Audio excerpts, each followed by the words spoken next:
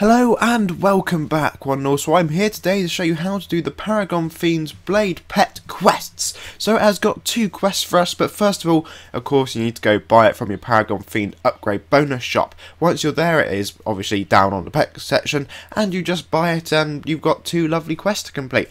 So for the first quest, you need to come along and join Goose. So once you get to Goose, which is basically this little Scissoro thing, there is a merge shop here. I did point that out in another video for any eagle-eyed viewers out there. If you keep heading to the right, you will see the Queen stage. Now it said something about defeating 5 of them, so I'm presuming they might update this quest and it wasn't meant to be just defeating one because it is incredibly straightforward, but you never know, they might just keep it that way. I mean, defeating 5 wouldn't really be the end of the world. It goes down in like one hit, although I took several hits, but that's besides the point. Anyway, so you get plenty of nicely cool items. Don't even know if that's a word, nicely cool, but it sounds quite nice.